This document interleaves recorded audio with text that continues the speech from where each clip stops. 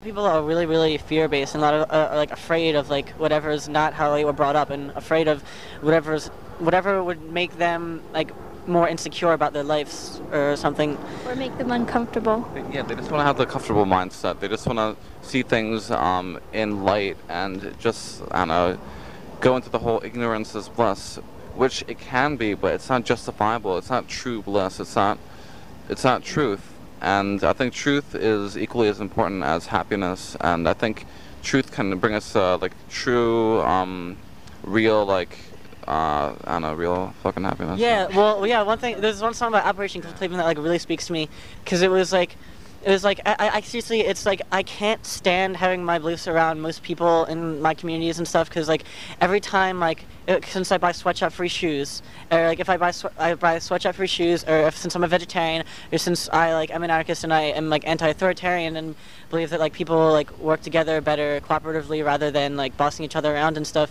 just all because like those beliefs and stuff, everyone acts like, oh yeah, my anti-capitalist ideals and everything. People always say like, oh well, what are you going to do? Tear down the government? Or what are you going to do? Shut down all the sweatshops? You can't change the world. You can't do this. You can't do that.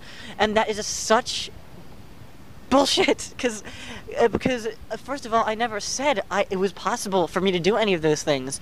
The main, of course, that's a driving factor behind what I do. Of course it is, but it's not the reason I do it. Obviously, there's very much evidence for all of the causes I have to be 100% completely hopeless. I do it for myself. I buy sweatshop-free shoes to know that I'm not supporting that. I do it for myself to feel better. I'm a vegetarian to not support not support the the reasons for being a vegetarian, and like all my beliefs are for myself. I'm not afraid of being aware. I'm not afraid of understanding the world. I'm not afraid of learning and gaining more knowledge. And like, there's nothing wrong. That's a good thing. People think just because you gain knowledge, all of a sudden you're gonna like try to go and tear down the government. And like that's you can't just dismiss things, but because of that fear, you have to open your mind and be knowledgeable about stuff. And like, there's nothing wrong with that. You could take and do whatever you want. If you want to be like a crazy revolutionary, then go ahead. But if you want to simply think about things, like that's fine too. Like That's a first step to anything. Like, yeah, it's a first step, understanding the world. and it's better than not doing anything. Like, And I hate it whenever you try to do something good and people always say it's not good enough. Like, you're a vegetarian. Oh, but, the car you drive, it has leather in it, and you eat eggs, and you drink milk, so you're really not a good person, and you're not really doing anything.